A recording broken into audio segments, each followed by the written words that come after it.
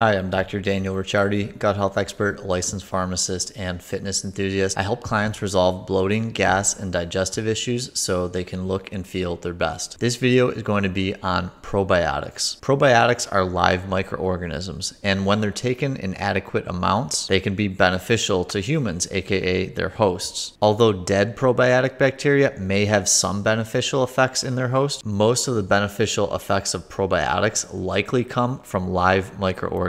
But before these live microorganisms can begin helping you, they need to be able to survive as they pass through your stomach, which is very acidic. There is a lot of debate on whether probiotics should be taken before meals, during meals, after meals, on an empty stomach, or on a full stomach. We're going to look at as many research papers as possible to see if we can determine: 1, is there actually a best time to take probiotics in relation to food? 2, do specific foods affect probiotic survival? And 3, do certain strains of probiotics survive better or worse? The most common types of probiotic that you can buy in stores include lactobacillus, bifidobacterium, Saccharomyces boulardii, and then soil-based organisms, which are also called spore-forming bacteria. Therefore, these are the ones we're going to focus on in this video. And stick around to the end of the video because I'm going to give you my 3 biggest takeaways and 1 specific recommendation on how to actually take probiotics. As a quick note, there's definitely other factors that can impact how much benefit these probiotics have in your body when you take them, but for the purpose of this video, we're going to just be focusing on when to take them in relation to meals. Let's look at some of the research. This 2011 study by the Journal of Beneficial Microbes titled "The Impact of Meals on a Probiotic During Transit Through a Model of the Human Upper Gastrointestinal Tract" investigated 4 different probiotic strains. I'm not going to read the subspecies, but they were the Lactobacillus helveticus, Lactobacillus rhamnosus, Bifidobacterium longum, and Saccharomyces boulardii. It found that survival of all the bacteria in the product was best when given with a meal or 30 minutes before a meal. Food given was cooked oatmeal with milk. Probiotics given 30 minutes after the meal did not survive in high numbers. Survival in milk with 1% milk fat and oatmeal milk gruel were significantly better than apple juice or spring water. Saccharomyces boulardii was not affected by time of meal or the buffering capacity of the meal. Protein content of the meal was probably not as important for the survival of the bacteria as the fat content. We conclude that ideally, non-enteric coated bacterial probiotic products should be taken with or just prior to a meal containing some fats.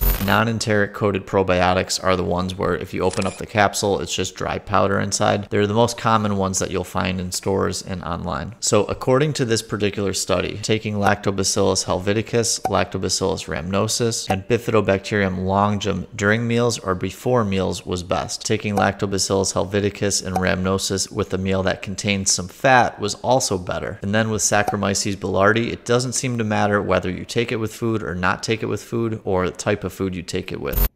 All right, quick time out from the video for an important announcement. So from 2011 to about 2019, I struggled daily with constant bloating and gas. And the problem, which I didn't realize at the time, was that I had SIBO. I had no idea what to do about it and no idea where to get help.